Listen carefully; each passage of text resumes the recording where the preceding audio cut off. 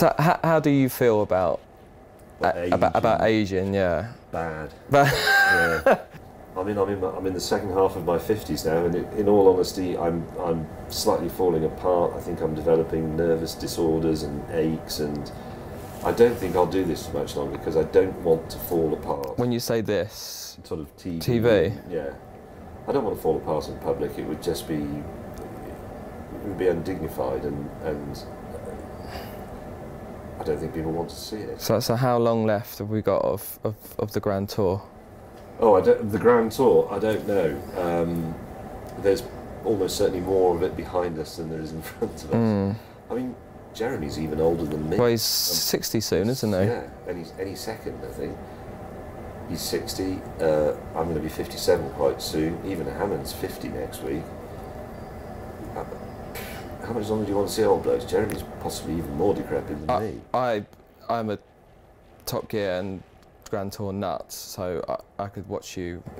Yeah, but when it takes us 15 minutes to get out of a Ferrari, do you really want to see that? Or is well, it just, famously, you're not doing cars anymore, are you? So well, we are back in cars for the next one. You could do wheelchairs or what those mobility scooters. Yeah, done those actually.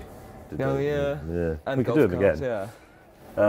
Yeah, I know. I don't know at what point you're supposed to leave the audience wanting more. That's the adage of showbiz, isn't it? So we should try and do that. It's very difficult when we never thought we'd be doing it for this long, and we never really thought about how it would end. And we've always said in recent years, well, one day we have to land it and walk away, not fly it into the cliff. But most people end up flying it into the cliff.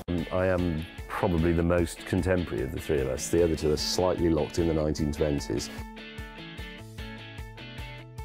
That's a little bit too much to my taste, like people going out and having a good time in the name of a cause. I don't like the idea that we must protest and say the government must do something. I think we have to do something as individuals. Would you say you're the most mindful of that out of sort of the trio of you? Well, yeah, but that's like saying you live in the posh bit of Rotherham. It's not much of an achievement.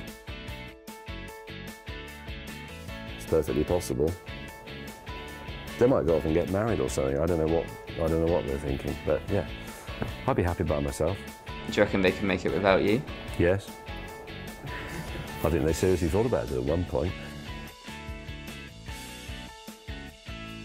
Well, you haven't got a James Is, so we'll go with James May.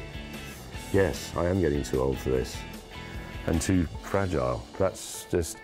It's the one thing I didn't anticipate. I never imagined I would be old. I will probably sort of retire into obscure YouTube videos about making things, and then I'll just be gradually forgotten and I'll fade away.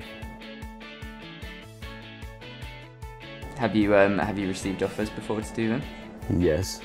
I shouldn't say who because that's considered bad form, but I declined.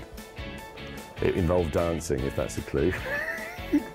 It wasn't on ice. I don't think I'm the sort of person that people want to watch on those shows. I think they'd quite like to watch Jeremy Clarkson on one, possibly even Richard Hammond. I think people would like to see either of them in the jungle. I think, no, not vegan. I can imagine being vegetarian. I go through phases of it. No, I think vegan is a bit too difficult. You have to read everything, and it's always printed very, very small and you can't find your glasses. Weirdly, beef hula hoops are, I think, they're certainly vegetarian, if not vegan. Well, there you go, you could just live off those. I pretty much do. Oh, what have I done? That's right, I've mended it, as Jeremy Clarkson would say. I've mended it!